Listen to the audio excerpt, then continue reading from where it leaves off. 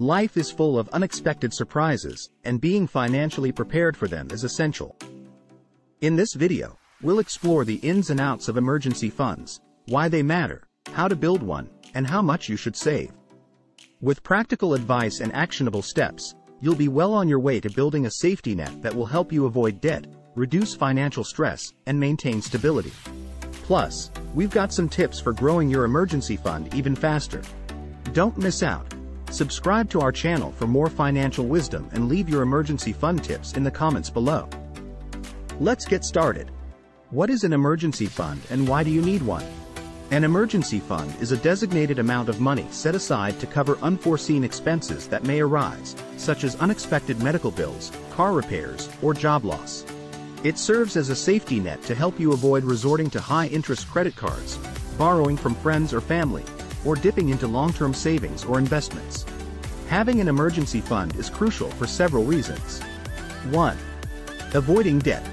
Without an emergency fund, you may be forced to rely on credit cards or loans to cover unexpected expenses, which can lead to high-interest debt that is difficult to pay off. 2. Reducing financial stress. Life's unexpected events can be emotionally draining, and the last thing you need is to worry about how you'll pay for them. An emergency fund gives you peace of mind by providing a financial cushion during tough times. 3. Maintaining financial stability. When you have an emergency fund, you can cover unexpected expenses without disrupting your long-term savings or investment goals. This helps to maintain financial stability and ensures that you're prepared for any financial challenge that may come your way. For example, John was able to cover his unexpected car repair costs using his emergency fund, which prevented him from taking on credit card debt and allowed him to continue working towards his long-term financial goals. It's important to note that the exact amount you should save for an emergency fund varies based on your individual circumstances. As a general rule of thumb, financial experts recommend having at least 3 to 6 months' worth of living expenses saved in your emergency fund. However, this amount may differ depending on factors such as job stability, family size, and health status. In conclusion, having an emergency fund is a critical component of a healthy financial plan. It provides a safety net to help you navigate life's unexpected events and maintain financial stability. By building an emergency fund, you'll have peace of mind knowing that you're prepared for whatever challenges come your way. How much should you save? Determining how much to save in your emergency fund is a crucial step in building a solid financial plan. As mentioned earlier, the general rule of thumb is to save at least 3 to 6 months' worth of living expenses. However, the exact amount you need depends on several factors, including 1. Your job stability.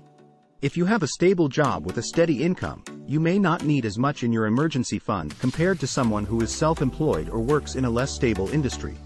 2. Your family size. If you have dependents or a larger family, you may need a larger emergency fund to cover unexpected expenses that may arise. 3. Your health status. If you have a chronic health condition or are more susceptible to medical emergencies, you may need a larger emergency fund to cover potential medical bills. 4. Your monthly expenses. Your monthly expenses, including rent, mortgage, utilities, food, and other bills, will determine how much you need to save in your emergency fund to cover these expenses in case of job loss or other unexpected events.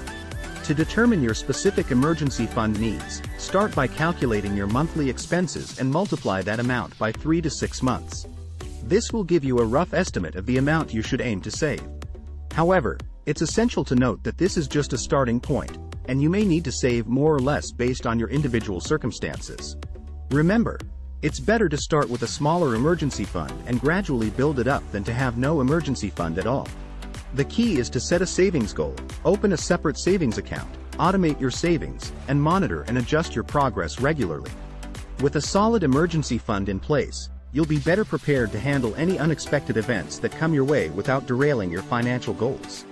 If you're enjoying this video and want to help our small YouTube channel keep growing and producing more content, please don't forget to click the like button, subscribe to our channel, it's completely free, and turn on the notification bell so you won't miss any of our upcoming videos.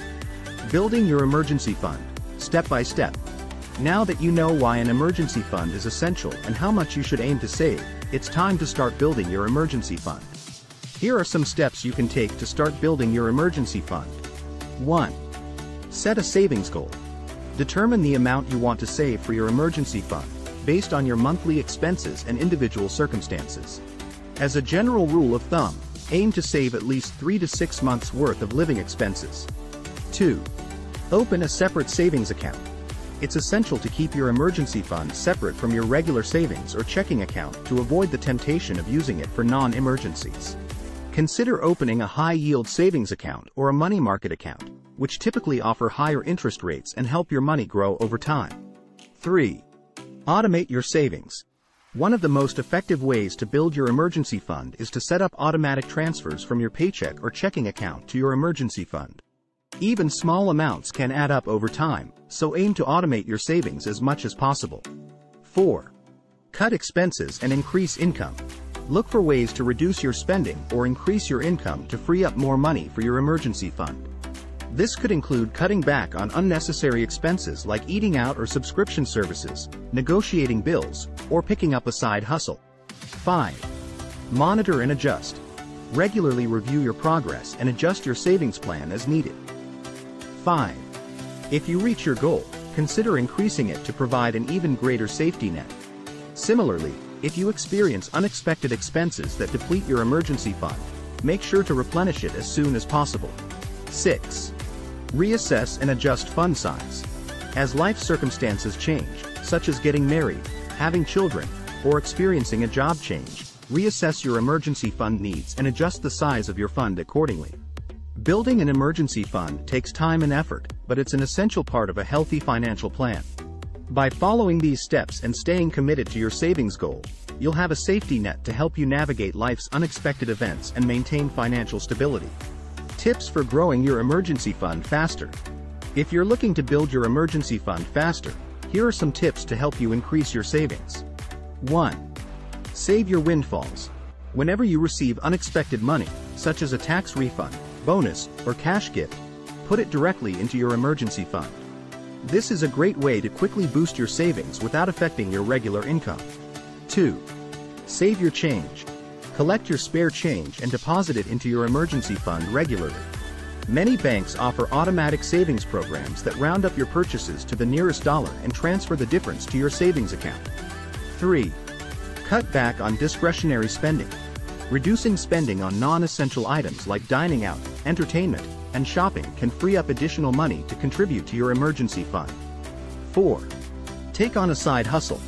Earning extra income through a side job or freelance work can help you grow your emergency fund more quickly. Be sure to allocate any additional earnings directly to your emergency fund. 5. Review and adjust your budget. Regularly review your budget to identify areas where you can cut back on expenses or increase your income, allowing you to save more towards your emergency fund. 6. Set milestones and rewards. Set small milestones along the way, and reward yourself when you reach them. This can help keep you motivated and focused on your savings goal. Remember, building an emergency fund takes time and effort, but it's worth it for the peace of mind and financial stability it provides. By following these tips and staying committed to your savings goal, you'll be well on your way to building a solid emergency fund that can help you navigate life's unexpected events. In conclusion, an emergency fund is a critical component of a healthy financial plan. It provides a safety net to help you navigate life's unexpected events and maintain financial stability. By following the steps and tips outlined in this video, you'll be well on your way to building a solid emergency fund that will give you peace of mind and financial security.